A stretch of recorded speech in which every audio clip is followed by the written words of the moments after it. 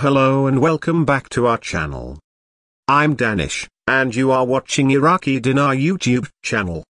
Hopefully you all will be fine. Let's start today. The recent report from Iraq, specifically from a source referred to as Firefly, has brought encouraging news regarding the nation's economic reforms.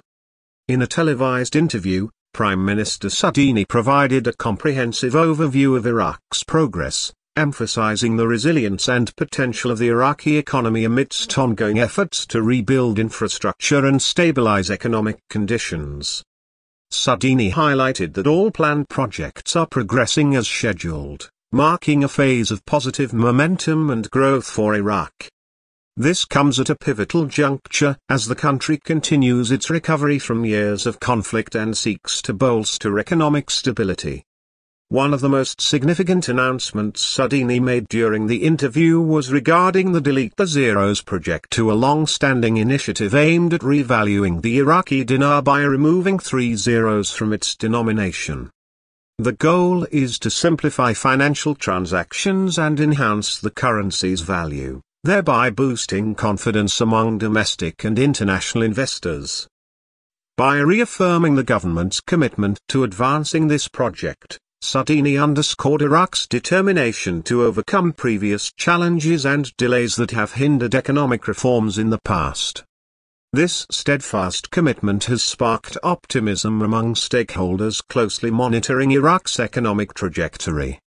The discussion also shed light on potential shifts in Iraq's exchange rate policy.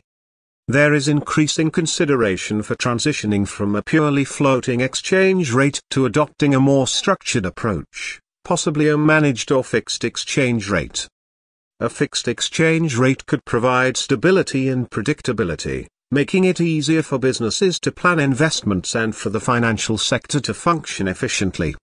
Conversely, a floating rate allows the currency's value to fluctuate based on market dynamics, potentially offering a more accurate reflection of economic conditions.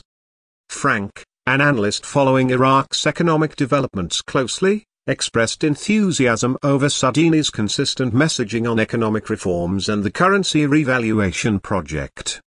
He views this continuity as a positive indicator that tangible changes are on the horizon. Furthermore, the proposal of a hybrid exchange rate regime combining aspects of fixed and floating rate also adds strategic depth to Iraq's economic strategy. This approach aims to provide initial stability while retaining the flexibility to adjust to changing economic circumstances swiftly. Such strategic deliberations are crucial for Iraq as it aims to stabilize its economy, combat inflation, reduce unemployment, and attract foreign investment. The Delete the Zeros initiative, in particular, holds promise for streamlining financial transactions and enhancing the credibility of Iraq's monetary system, both domestically and internationally. Overall, the report reflects cautious optimism for Iraq's economic future. Sudani's consistent advocacy for economic reforms and the thoughtful consideration of exchange rate policies indicate a government actively engaged in fostering stability and sustainable growth. As these initiatives unfold, international observers and investors will be closely monitoring Iraq's progress, hopeful that these reforms will pave the way for a more prosperous economic landscape.